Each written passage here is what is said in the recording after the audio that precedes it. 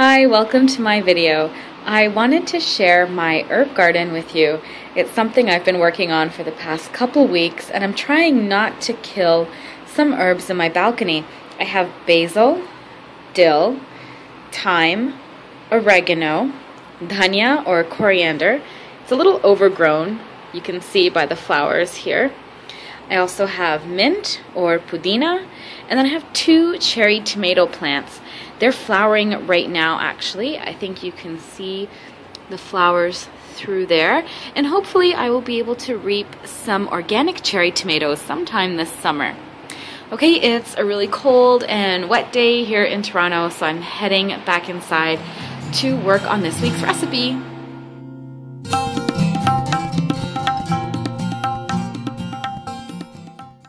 So here's a recipe for fennel roasted in a balsamic glaze. And if you've never had fennel before, it's the bulb of the fennel herb, and you would cook it like any other vegetable, so the possibilities are really limitless.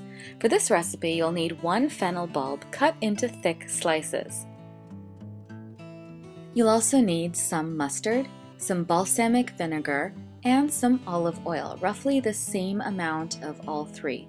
And there are 2 optional ingredients, which are honey and black pepper. Start off by combining all of the ingredients except for black pepper, and you can use equal amounts of each ingredient or vary the amounts as per your preference. The honey will help to cut some of the tanginess from the balsamic. Then mix thoroughly until everything is properly combined. You'll need a baking dish for this next part, and you should drizzle some of the glaze onto the bottom of the baking dish. Then lay out the fennel as evenly as possible. Dress the fennel with the glaze, and if you so desire, you may add a dash of black pepper. Now bake the fennel on the bottom rack of your oven at 350 degrees.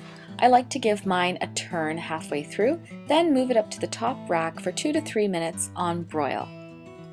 I'm garnishing with some dill straight from my garden, and these 2 mint leaves are really to make the fennel look a little more attractive because once it's roasted, it has a really rustic look to it. I came up with this glaze after having the roasted vegetable salad at my favorite restaurant here in Toronto, and I think it comes pretty close. This is a great dish for summer, and I love the sweet, tangy flavor of the glaze. Here are some variations. When you make this, feel free to add other vegetables such as sweet peppers, mushrooms, carrots, broccoli, zucchini, anything that you like. You can also grate some garlic into the glaze or even roast whole cloves of garlic along with the vegetables and fennel. Also, feel free to garnish with the herbs that you love. Just because I use dill doesn't mean that you have to.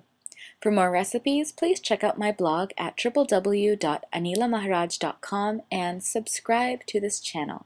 Thank you so much for watching. Bye-bye.